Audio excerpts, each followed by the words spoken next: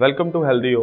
नाक से जुड़ी हुई एक और समस्या है बार बार छींके आना, नाक से पानी चलना। अक्सर देखा गया है कि घर में जब अगरबत्ती लगती है या किसी ने डिओड्रेंट लगाया है या फिर आप बाहर निकलते हैं, घर में ठीक रहते हैं, बाहर जाते हैं तो एकदम से ज़ुकाम हो जाता है। उसका मुख्य कारण एलर्जी है, इसको एलर्जिक राइनाइटिस बोलते हैं। उसके लिए हम दवाई बार बार लेते हैं और जब दवाई लेते हैं फिर ठीक हो जाता है और फिर से ये दोबारा हो जाता है।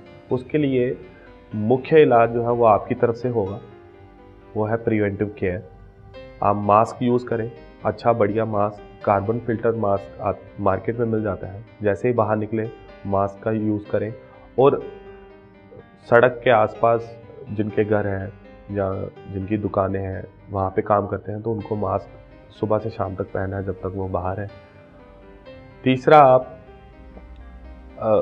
अवॉइड करें डिओड्रेंट यूज़ करना और आसपास जो भी आपके रहते हैं उनको अवेयर करना कि मुझे इस चीज़ से एलर्जी है।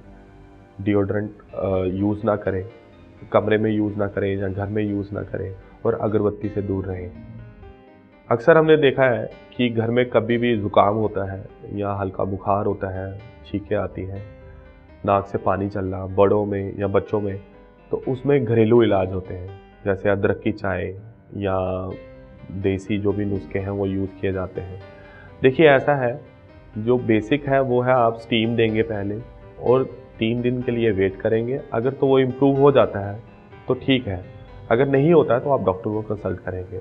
दूसरा, आपका जो घर के नुस्खे हैं वो आप यूज़ कर सकते हैं, लेकिन अगर फिर भी इम्प्रूवमेंट नहीं होता तो आपको 3 दिन या 4 दिन से ज़्यादा वो उन नुस्खों पे डिपेंड नहीं रहना है, आपको फिर डॉक्टर को कंसल्ट करना है।